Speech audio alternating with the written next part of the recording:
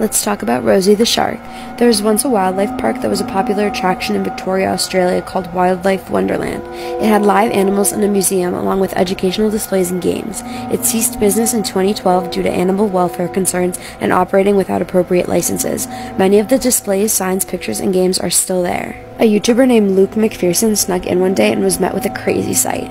A 2-ton great white shark in a murky green tank that now goes by the name of Rosie. She died in a tuna fishing net in 1998.